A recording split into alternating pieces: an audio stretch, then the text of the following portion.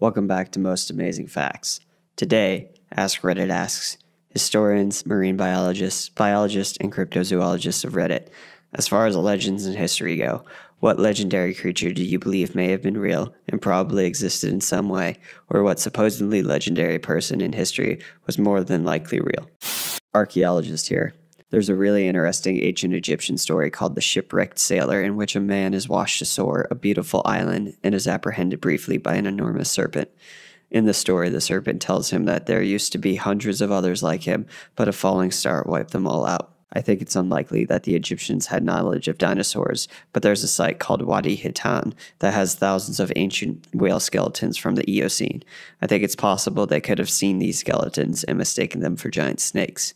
Herodotus actually tells similar tales of giant flying snakes in Egypt, and I suppose if you saw these skeletons but no trails, you might think they were capable of flight. Depending on how they were excavated, I'd have to imagine the pectoral fins of a fossilized whale could have even resembled wings, though I'm not sure if any images of their flying snakes were winged. Changelings, babies switched out by fairies, were probably an early explanation for birth defects. Also may explain postpartum depression.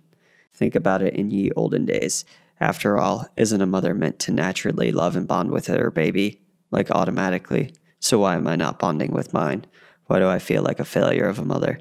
Oh, maybe the fairies came and took my actual baby away, and I am protecting myself from the fairy magic. More likely autism. Children with autism seem to develop normally for 12 to 18 months, then suddenly change to become much more withdrawn and uncommunicative. You could easily believe that your kid had been stolen by the fairies and an imposter left in their place. Note that 12 to 18 months is also when kids get their immunizations, hence the vaccines made my kid autistic bullcrap. Any sort of infant death, really. The parents will obviously feel a little bit better if they can believe the baby that died was a changeling and their own baby was stolen by fairies, but is alive and happy with them. The Lusca, giant octopus. It supposedly lives in the blue holes of the coast of Florida, and the amount of food and temperature of water both support the theory of an octopus living long enough to grow way larger than we expect based on our current records. The Destination Truth episode about it was pretty cool. Blue holes? Just curious what you're referring to. I live in Florida and need to stray away from such holes. Thanks. I've heard of a hypothesis that states the Ragnarok myth actually describes an impact event. The Midgard snake could be an object entering the atmosphere. There was a Bronze Age meteorite impact in Estonia that became a key element of Finnish mythology.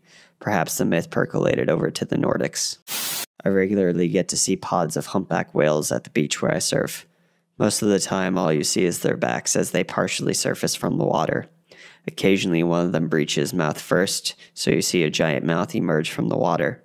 Other times, you see a giant tail emerge. If you were watching them and had no idea what a whale was, or that you were looking at a multiple of them, I could easily imagine mistaking multiple whalebacks as the coils of a colossal snake. I strongly suspect that this is the origin of legends of sea serpents. While that could be one origin, take a look at the oarfish. I think that might be the more likely origin as it can grow to absolutely massive sizes. 11 meters, the page says, as the largest published length, with unconfirmed sightings of up to 17 meters. Beowulf, who is featured in one of the most important texts written in Old English, may have very well been real. The epic details what people Beowulf belonged to, the Geats who resided in Gotaland, and if I recall correctly, battles which have taken place according to historians, particularly between the Geats and the Swedes. Most intriguing to me are the facts that the location of Beowulf's burial mound is included in the epic, and that there is what looks like a hill at that location in modern Sweden that has never been excavated. Very simple mythological creatures like black dogs were probably exaggerated stories of encountering wild dogs in the dead of night. They're often described as having glowing eyes, which isn't an unusual effect when torchlight is reflected in dogs' or cats' eyes. The black dog spirits/myths of the British Isles are also likely the grim Professor Trelawney was talking about in The Prisoner of Azkaban. I live in Suffolk, England, where the most high-profile cases of the black dog, or black shuck, have happened. I was over at a friend's house who lived a village over from me. Her dad took me home, and my friend came along for the ride. Partway home, middle of nowhere, late in the evening, her dad almost swerved to miss something. We carried on, but he was visibly shaken. My friend also reacted to seeing something, and they both described the exact same thing.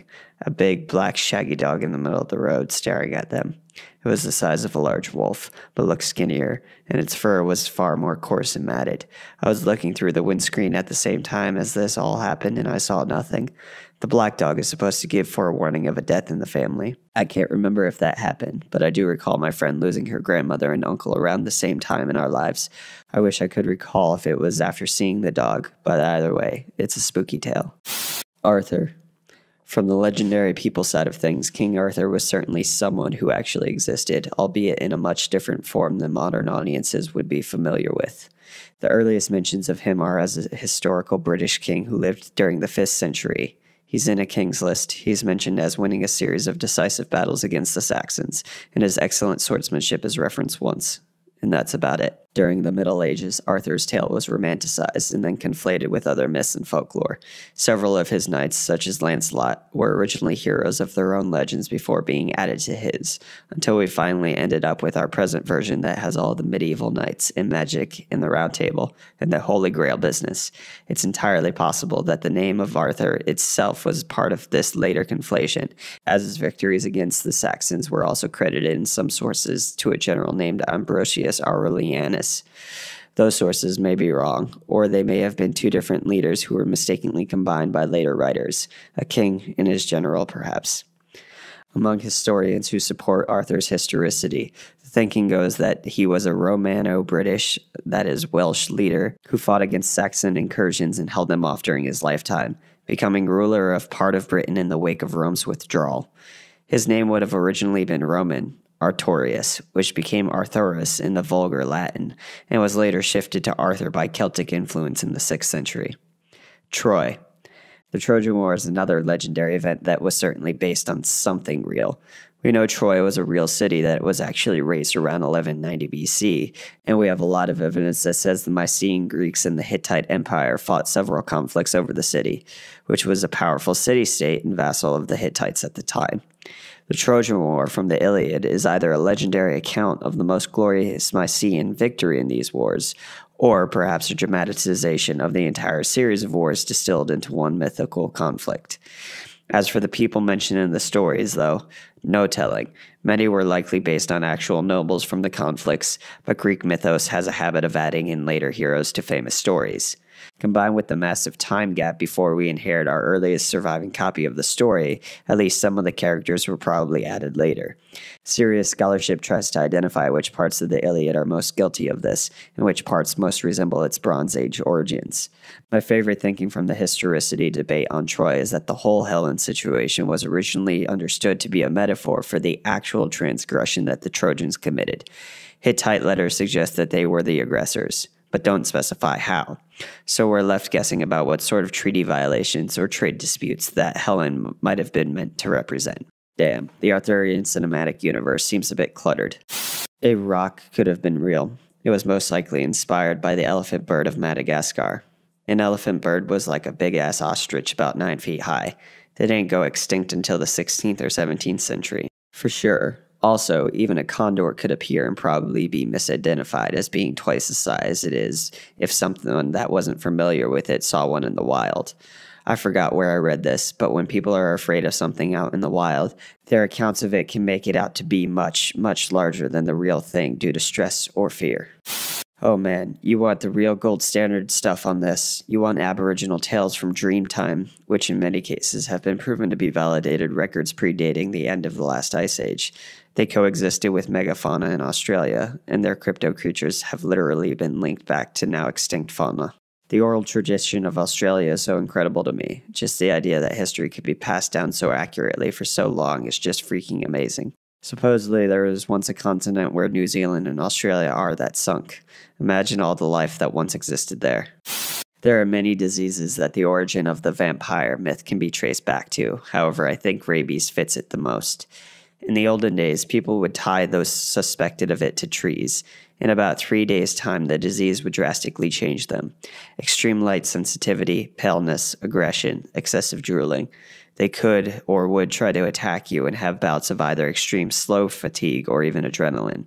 Also, rabies can be passed from person to person through a bite, not just an affected animal. Rabies honestly sounds like how a modern zombie virus would work, but unlike science fiction, rabies is real and terrifying. Not to mention that vampires in the oldest myths were unable to cross running water, whereas rabies apparently gives one a fear of water, to the point that it's known as hydrophobia. As I've learned in the responses to my comment, hydrophobia, as it applies to those affected with rabies, describes more the painful inability to swallow water, and the fear of water that this might cause in those with cerebral dysfunction, than it does an actual implicit fear of water per se, whichever of its multifarious forms the water might currently embody, rivers, rainfall, ponds, etc., and so any link you might draw between rabies and vampirism should remain purely speculative.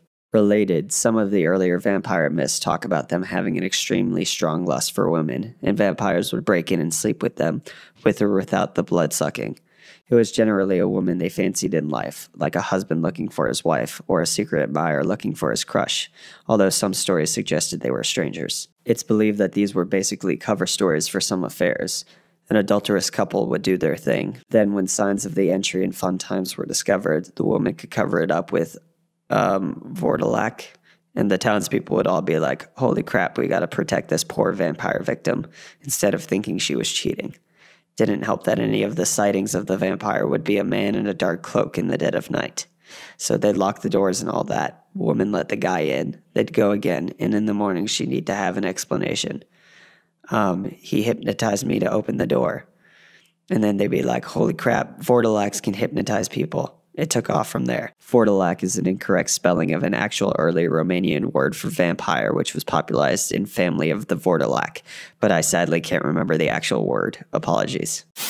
The Cyclops of Greek mythology. Go Google up an elephant skull. There's this huge hole right in the middle of it looking to all the world like a single eye. Now add to this knowledge that the Cretan dwarf mammoth left subfossil bones on Crete easily discoverable, was 1 meter at the shoulder, and could be more or less assembled into a giant humanoid.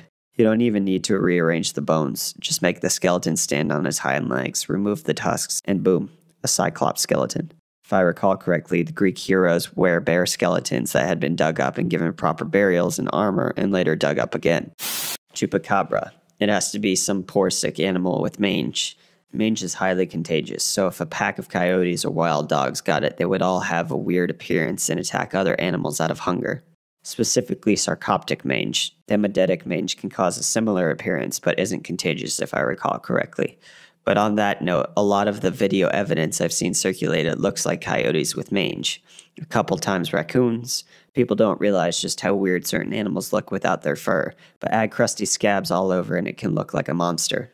It's similar with jackalopes and whippletingers. There's actually a cancer that causes rabbits to have large horn-like protrusions from its heads. The Maori people of New Zealand have long told stories of the pauaki, a monstrous bird that was big enough to hunt and eat humans. Many believe that these stories are referring to the Haas eagle. It was the largest species of eagle to ever have lived on Earth, with weights of around 30 pounds and wingspans almost reaching 10 feet. It lived on New Zealand's South Island and primarily hunted the flightless moa bird, which weighed around 500 pounds. Given the large size of its main prey, it's likely the eagle may have also targeted lone humans as well. Interestingly enough, the Haas eagle went extinct around the year 1400, not long after the Maori arrived in New Zealand. It's thought that its extinction could be attributed to habitat destruction, combined with the extinction of the moa due to hunting by the Maori. There is a child's skull in a museum somewhere with markings on the back and front near the eye sockets. Originally, archaeologists believed it to be linked to violence or sacrifice, until they discovered it matched the talons of the Haas eagle exactly, and that it had been discovered in a pile of bones similar to the piles left by modern birds of prey. Kid was about 6 and got bird snagged. 1. I believe that stories of wild men, giants, hairy bipeds are rooted in hunter-gatherer cultures which existed on the periphery of civilization, as defined by early subsistence farmers. 2. King Arthur existed as at least one post-Roman warlord. 1. I would totally agree with this, and those sightings would get passed down as legends that would keep growing over time for sure. 2. Without a doubt, King Arthur's legend is simply too big to just be a tall tale, and he's probably even a collective legend of a few real-world leaders of lesser-known clans or knights. The Wendigo probably existed, just not as a creature. People in the far north who survived a brutal winter by eating a family member had a psychological escape hatch for the guilt and horror by convincing themselves they were transforming into a ravenous, murderous beast. They'd continue killing and eating in hysteric delusion that they had no control over it. Wendigo hunters would then have to come and kill them and perform a shamanic ritual to assure the rest of the tribe that the taint wouldn't spread. It's actually an incredibly fascinating study into culturally specific mental illness. The lengths the mind will go in order to avoid dealing with a traumatic event are so extraordinary that in that culture they would actually continue to murder and cannibalize fellow tribe members under the delusion they had transformed into a monster. That's a very fascinating, but very depressing, segment of cross-cultural legal studies that looks as Wendigo lore also as representatives for other horrors, namely family violence and child sexual abuse. I don't have the book on hand, but I remember the introduction was a tale about a girl who was continuously bitten by a male family member. A female ancestor guides her to a riverbank that can treat her wounds with good medicine, but she either forgets or is hurt too many times that she gives up and ends up continuously biting her own daughter. Basically, it tells the story of how abuse and pain can be passed down through families and how people you love can be both victims and monsters. I think the book was called Wetiko Legal Principles. There's a small population of albino deer in my area, and they are beautiful. Definitely ethereal looking and totally match the European description of a unicorn. The mythical unicorn likely derives from travelers from Africa or Asia to Europe trying to describe a rhinoceros. There are Asian rhinos in India, Nepal, and Indonesia. When you consider that ancient Greek depictions of lions sometimes looked more like dogs, and that the word hippopotamus comes from Greek words meaning river horse, it's easy to see how a Greek traveler would describe a rhino as a one-horned horse. There's linguistic evidence for this idea. 400 years ago, it was believed that there were two types of rhinos. Ones with two horns were called rhinoceros, and ones with single horn were called unicorn. So the word unicorn was used to describe both real rhinos and the mythical one-horned horse. It wasn't until zoology advanced as a science that unicorn came to refer purely to the mythical creature. There are still remnants of the original usage, though. The genus of the scientific names for Asian rhinos, which have one horn, is Unicornus. 1. Based on multiple descriptions of the Australian cryptid, the bunyip, I firmly believe them to be seals who swam inland. 2. The kraken were likely colossal squid which swam up to the surface. 3. The black demon shark of Mexico is just a large great white with pigment issues. I believe a different theory on the bunyip, that it's a story passed on about megafauna. I've got a few cryptozoology books that describe the bunyip, and that's one of the more interesting cryptids for sure. The one thing that would separate them from the common seals is that they are supposed to be quite massive, so I'm not sure if a misidentification of a seal would cut it for every sighting. I've never heard of the black demon shark before, so now you've given me another cryptid to look up, so thank you. A colossal squid isn't likely to surface. Look at how few we have on tape. However, it is likely they were seeing a dead body of one. We only have about 50 specimens of giant found, so it's entirely possible that they come much larger. Alright, as a historian, giants. They exist in some form over many cultures in history. My favorite story is about a Native American tribe that told the story of the giants that killed them to near extinction generations upon generations ago, and how they were a horrible beast and quite large, all the characteristics of giants. Truth be told, and this is probably true of most legends and accounts of giants, that it's just a height relative thing. A majority of a population was quite small back in the day. Besides being easier to hide and run, less body mass meant less food needed and more chances of survival. But I digress. People were quite small, like average 5-footers and less. Anyone who was taller was probably considered a giant, and a whole tribe of giant people, 5'10" and above, must have been especially terrifying when they were a warring tribe or just in conflict with you. So the generational story was just about a smaller height-wise tribe that encountered a taller height-wise tribe, and they fought. The story of the giants.